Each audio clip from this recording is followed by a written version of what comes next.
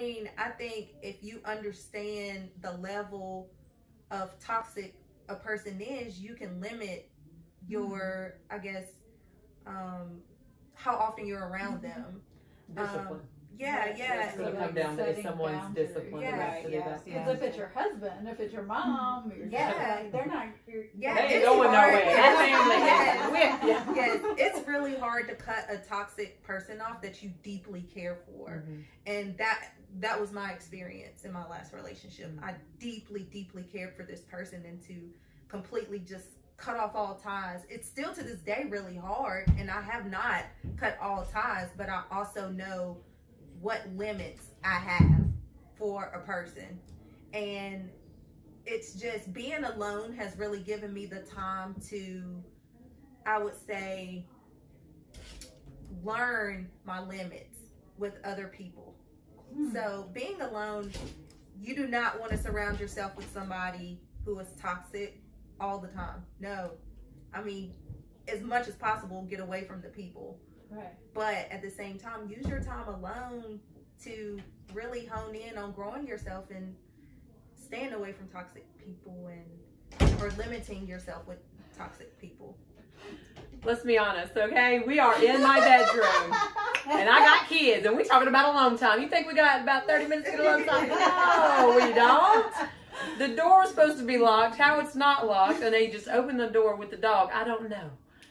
Enjoy your alone time, honey. Right. Okay? But I mean, speaking of kids, we have young kids. You have teenagers, but like with young kids, being around them all the time, you know, not that like they're, you know, necessarily like toxic or bad, but like we still need our alone time to grow ourselves and figure out what our goals are, what routines we want for ourselves without everything, you know, stopping and ending with them. Do you agree? Totally. I realized about a year and a half ago that the more reflective I am, the more effective I am. And I can't be reflective without all the chaos. Like, there's no way when the dogs are going crazy and the kids are hungry and trying to do dinner and baths and finish up emails for work, that you can be reflective, A, on your day, B, on your habits, C, the things you want to work on. Like, there's no way you can be reflective in pure chaos, truly be reflective.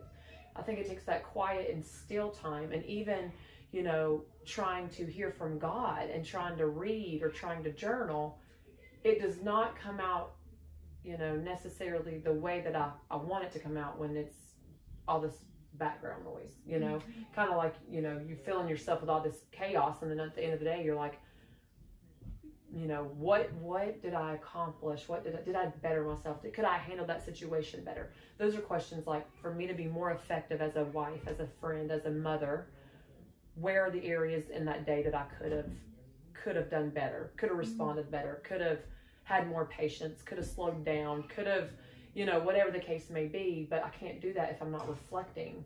And that has to happen when I'm alone, me and God, me and the Spirit, me and myself, just bringing it in and saying, okay, I'm reflecting and I'm calling out my own BS. Like, that's what, I mean, that's calling it out.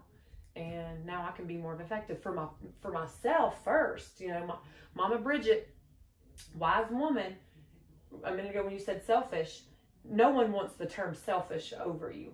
But she taught me years ago that it was okay to be selfish when it came to myself.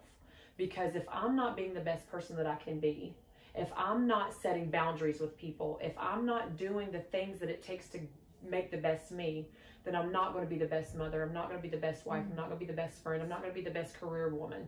So she said, honey, it's okay to be selfish. And I had never heard those words, you know, kind of like the fitness thing now, like clean your plate. That's what we've always heard. But if the portions ain't right, then you overeat it. You know what I mean? Like, so what we've been, do not be selfish. And that's what I've always heard until she told me it's okay to be selfish.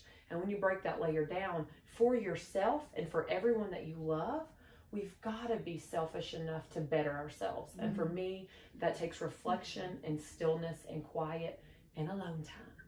And knowing what it takes, being aware of that. Being That's aware. what you're getting to getting to know, like during this season, is what, like, how much time do you need? What feeds you? What drains you? Yeah, definitely spot on. Because when you're gonna go, and whoever that, I mean, for us, it's like kids, husband, kids, activities. You don't have neither, and that's why we're like, grow yourself, honey. Like you won't be filled. But it's like you're always wrapped up in the taxi driver mode. Okay, gotta go pick them up, gotta drop them off. Now they got that event. Now they got that event. Now I gotta go get this one because he's got this event. And then all of a sudden, your day has been spent catering. As women, don't we cater to everyone around us? Even if you don't, no kids were involved, you're catering to a significant other and forgetting all the things to better yourself.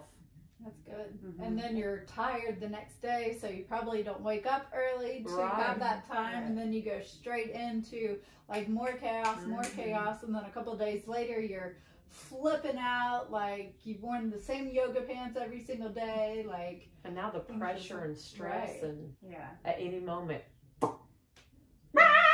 You know, like those moments of like, it's that next driver, like whoever you are, you had nothing to do with my pure chaos, but you just cut me off, and now, you know, or whatever the case may be, there's going to be one little hair that touches you the wrong way, and because you feel like all this anxiousness and stress and no alone time. So you have to make sure you find it. God didn't want us to do life alone, but I don't think he said never to have alone time. You know, I mean, I think it's in the word of. Yeah, I mean, we need to have that communion with him. It's so important. I mean, shoot, I think was his last